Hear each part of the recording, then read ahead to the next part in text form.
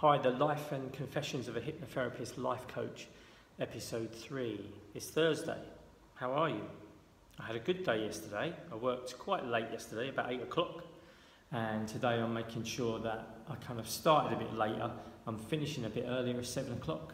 And then I might go out with some friends for a drink or see my family. But making sure I know that I have that balance after work. I'm not working all day. I've got a break like now for an hour in the middle. So keeping that balance between John and therapist John and life coach John. So knowing who I am and switching back to myself and sort of resetting myself. We all have a reset button just there. Did you know? You just press it and it sets you back to how you were when you're at your best. It's just there. So one of the questions I always get asked as a therapist life coach is, do you just do weight loss and smoking? And that one's a common one. No, don't just do weight loss and smoking, although I do a lot of weight loss.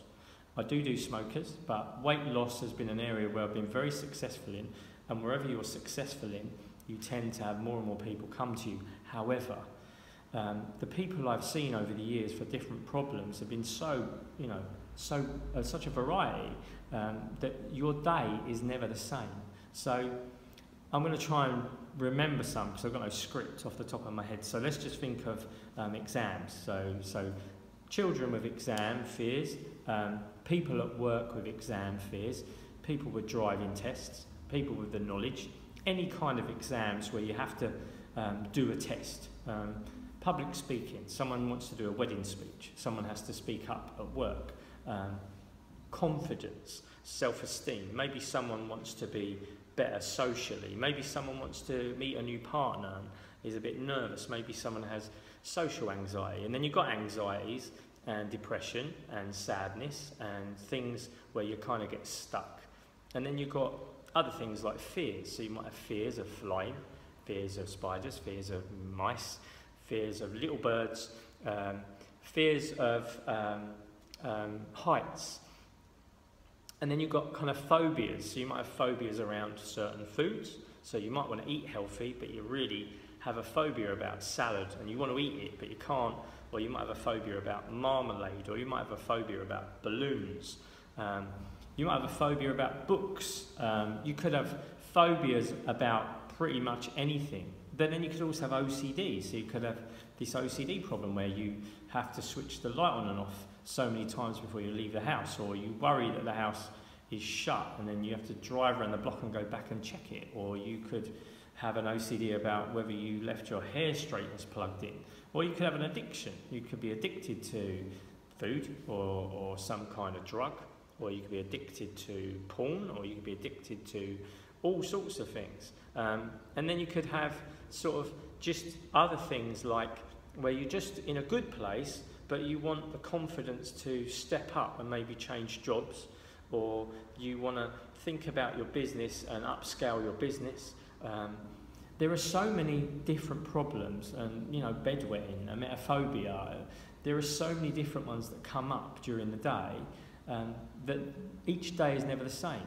So any problem of the mind, any problem where the mind seems to affect your daily life, someone will phone me up for. But as a hypnotherapist, it's not that you put an advert in the paper or on Facebook and you go, oh, they're all going to ring up.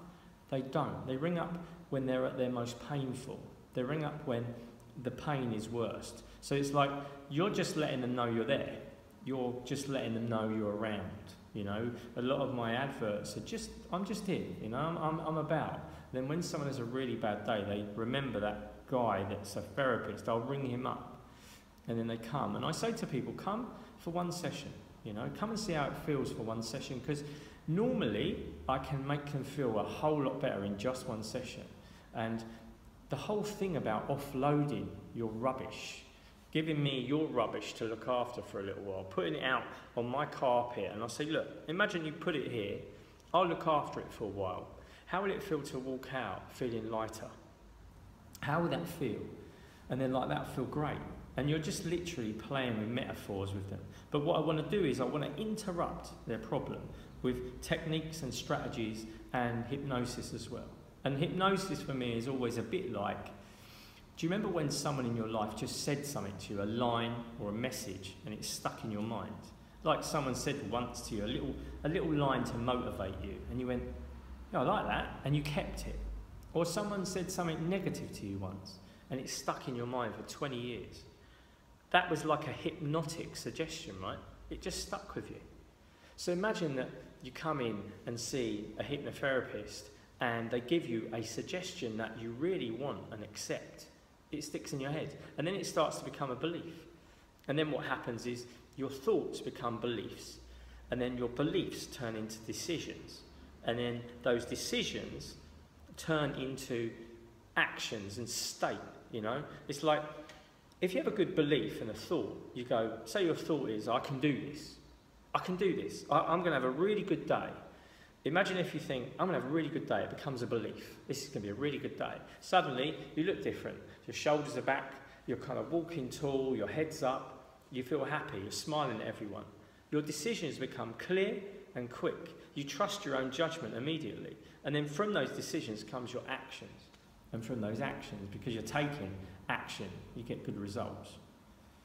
But when I meet people and they feel stuck, they feel slower, they feel like I'm not good enough. So their thoughts and their beliefs of I'm not good enough lead to their physiology. Shoulders are down, looking down, slower. And then their decisions, they think about them, probably procrastinate. And so their actions don't happen, right? And there's no results. And it's our job to start to get in the way of that. So find out, what is this pattern? What is this loop that they're stuck in, and interrupt it, jump in the middle of it. And it's a great life. And I'm just showing you daily maybe how it feels to have a job like this. You know, I don't know if you've ever had people say, you know what, you're a really good listener. And then they start coming round every day with their problems, talking to you, and you're like, oh my God, I'm like their counsellor. And they're not paying you. Imagine getting paid for it. And imagine knowing when someone offloads their stuff on you, how to let it go, how to go back to being yourself, and then seeing another person, and then using that, and using their thoughts and the feelings they gave you to understand them, and then the week you see them next, you really totally get how it is to be them, but knowing how to reset yourself and become you again. If you think that this might be a good kind of life for you, maybe keep watching. It's just there for you. And we do lots of weekends, free weekends, where you can come along and just try out some of the techniques, and we'll use some of them on you, let you see how it feels.